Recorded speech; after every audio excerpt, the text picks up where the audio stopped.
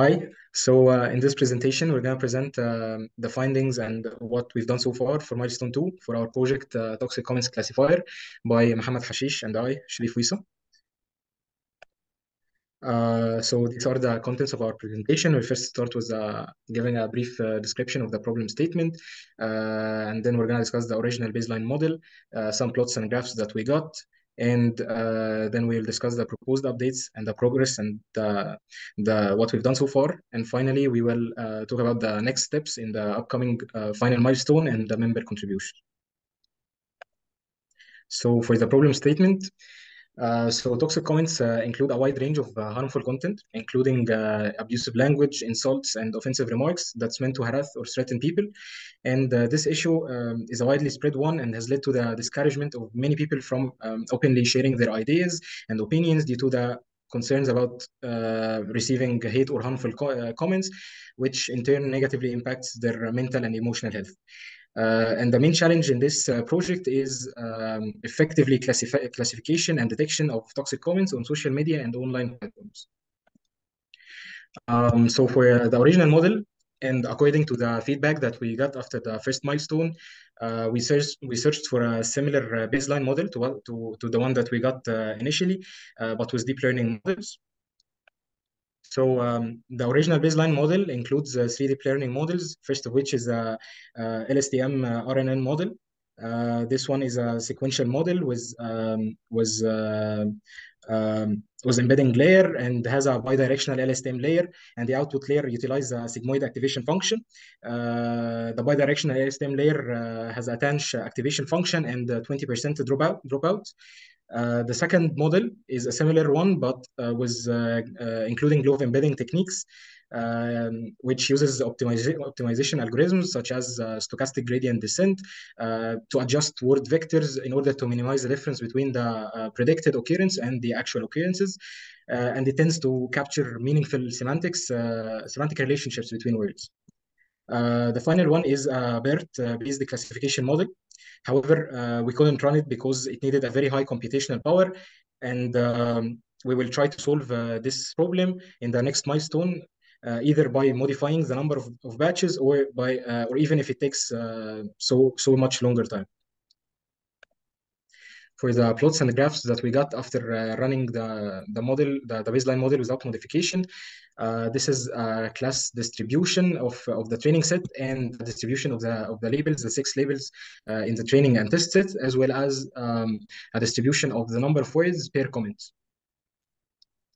And these are the F1 scores that we got after running the initial model. And then we're going to talk about, Hashish will talk about the proposed updates.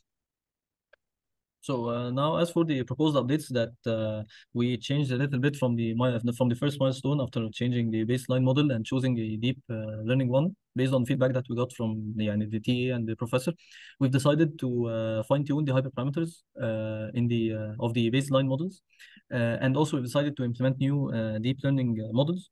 Or architectures, and then we decided to apply different data pre-processing techniques and use other data sets if possible. We also have other data sets, and then we'll collect the results and compare and choose the optimal one out of all these different architectures. So as for the progress, what we've done so far, we've introduced in the code or in source code a new CNN model. And then we fine-tuned its hyperparameters and we gathered data. We gathered the plots and the results. It had a convolutional 1D and max pooling of 1D layers. Why 1D? Because it's text. We should use the 1D, and we use different kernel sizes: 3x3, 5x5, 7x7, and we stick to the same pool size, which is 3x3. As for the parameters of the initial CNN model before tuning it, it had the ReLU function as the activation function, and the loss function was binary cross entropy. The optimizer was the Adam optimizer with learning rate of 0.01, and we chose the F1 score as a metric since all the other models use the same metric, and also because the F1 score after searching we found out no, it's the best metric given our problem statement. And after implementing the CNN model, we've decided to fine-tune the hyperparameters of the LSTM model. We've modified the epoch and the loss function, the learning rates, the dropout rates, the patience of the early stopping, and also we've changed the average of the metric. And we didn't change the F1 score. Instead, we changed the average. Either يعني it was originally macro, we changed to micro, and we collected different accuracies and plots to do the comparison. And the CNN model 1 is the first model, CNN model introduced in the source code without any tuning. CNN model 2 and Sherif, go next. We have CNN model 2 and 3 and 4. These are the plots provided, the output plots after fine-tuning the originally introduced CNN model. And then we ran the prediction of the CNN model without fine-tuning its hyperparameters, and these are the numbers of the results that we got. And as for the LSTM, the baseline model, the first one is we fine-tuned its hyperparameters, and these are the plots after fine-tuning the hyperparameters. Go next. And also we ran the prediction to see the results of the initial baseline model of LSTM. We ran the prediction to see a prediction results of the baseline model of LSTM without fine-tuning its hyperparameters, and these are the results.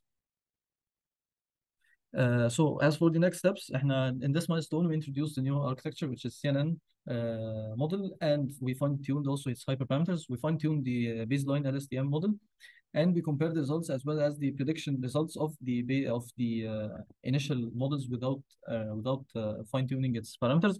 As for the final milestone, we will try to apply different data pre-processing techniques and use other data sets that we've mentioned in the initial proposal, and then we'll collect the results and compare to choose the optimal solution, and then we'll compare the architecture in the final milestone, and finally we'll finalize the project.